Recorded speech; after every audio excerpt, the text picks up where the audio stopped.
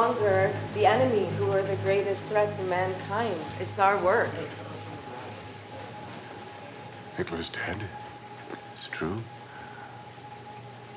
But the Japanese fight on. Their defeat seems assured. Not if you're a GI preparing to invade.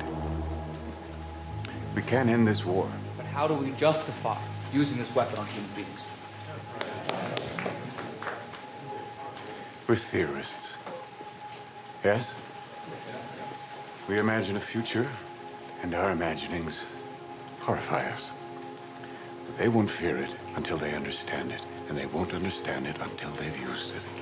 When the world learns the terrible secret of Los Alamos, our work here will ensure a peace mankind has never seen. A peace based on the kind of international cooperation that Roosevelt always envisaged.